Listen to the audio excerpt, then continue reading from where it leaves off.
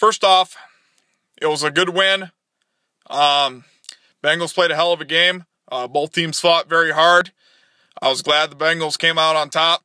I watched a little bit of the game. You know, I got family in town, so I really didn't get a chance to see from quarter to quarter, I'll admit. But Andy Dalton's numbers weren't too bad today. They weren't good by any means, but they weren't bad. San Diego didn't play bad. It was really a defensive game, and Cincinnati Bengals defense stepped up and got it done today. The only thing I'm concerned about, look, we're an 8-4 team right now, okay? The Bengals are 8-4 after today.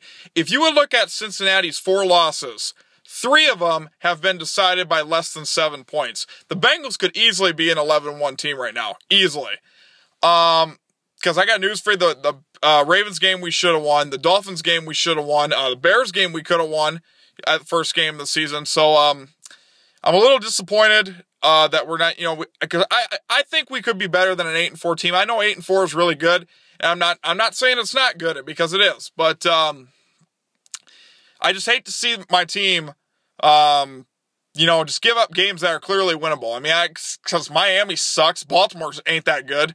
They did get a big win against Pittsburgh, but who ain't beating Pittsburgh right now?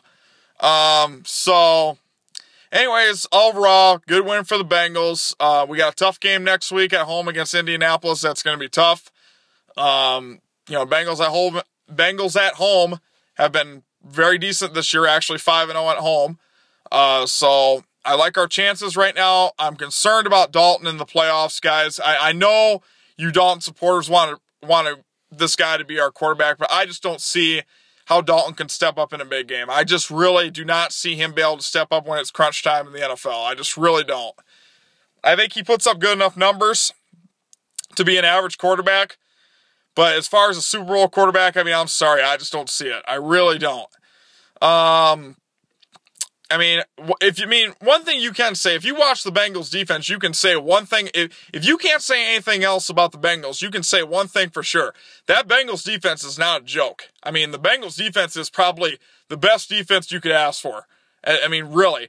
I mean, you got to think, a San Diego Chargers team just a week ago put up 41 points in Kansas City, and now they come back home and only can put up 10 points against the Bengals defense. So you can say one thing, Bengals defense has got a front seven, the best you could ask for. The best you could ask for. I know they're maybe not the Hall of Fame best, but good enough to get your games. I mean, every game we've played so far has been a winnable fucking game. Every game that we've lost, except for the Cleveland game in Cleveland when we lost 17-6. So yes. Anyways, so yes, next week we got Indianapolis. That's going to be tough. But I'll bring you guys more picks.